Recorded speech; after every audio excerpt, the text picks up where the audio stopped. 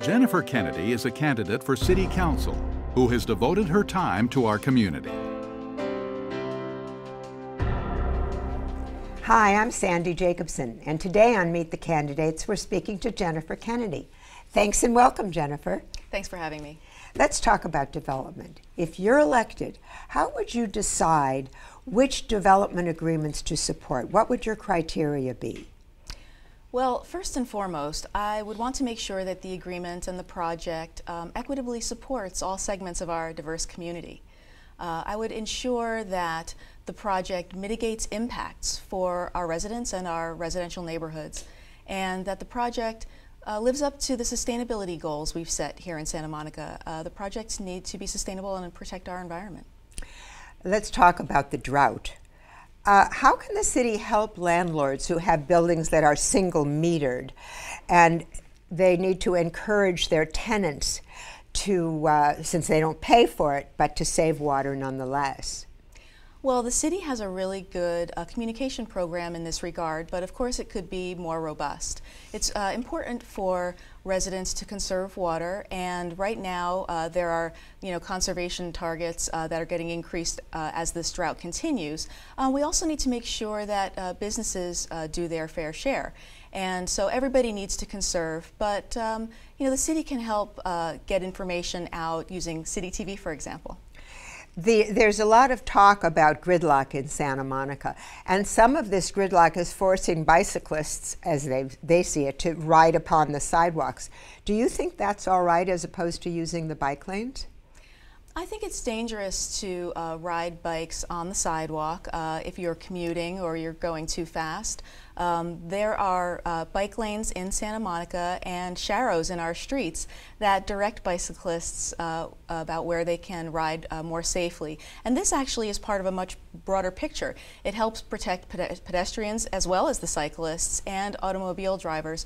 We have to work more on improving circulation here in Santa Monica, and that starts with making sure that everybody pays attention to the way that they're traveling throughout Santa Monica. So that's a new word to me, sharrow. What does it mean exactly? Well, it's the symbol that you see in the road with a bicycle and a couple of arrows, and it basically tells bicyclists and drivers that cyclists can use the lane. They can ride in the middle of the lane.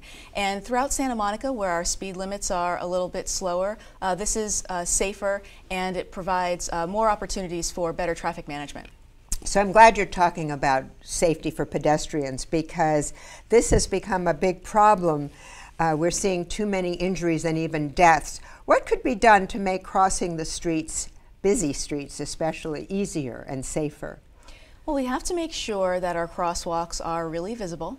We have to make sure that, and crosswalks that are lit, that they have facilities that are working, that the light system there is actually working. And it's also something else that we can do is have better signage. As cyclists or pedestrians and drivers are getting around through Santa Monica, signage is really important, and so I think we can improve this and make that more robust. Well, we have a little more time, so tell me, when you go out speaking to voters, which I imagine is a big part of campaigning, which issues do you identify that matter the most to the voters? I think voters in Santa Monica really care about issues that protect and preserve the unique character of Santa Monica, that protect our residential neighborhoods, and protect renters' rights. As a former Rent Control Board member and activist in our community on behalf of renters' rights, and Santa Monica does have a really large renter community, I think it's really important to not just preserve our existing affordable housing, but also to make sure that people who live in Santa Monica and put down roots here in apartments get to stay here and aren't forced out by development pressure or market forces. Thank you so much, Jennifer. Thank you. Thanks for watching. Remember to get out and vote on November 4th.